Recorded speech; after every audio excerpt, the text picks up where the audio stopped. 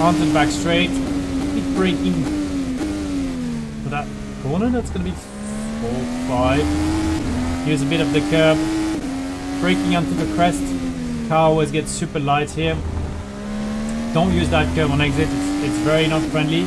If you can do that right, king flat out, amazing. That's going to give you a lot of lap time. Here, big braking. Few possibilities. Use the inside curb.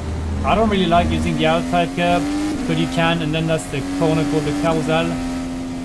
You do want to stay on the inside. There's no real grip on the outside. There's no point opening the corner.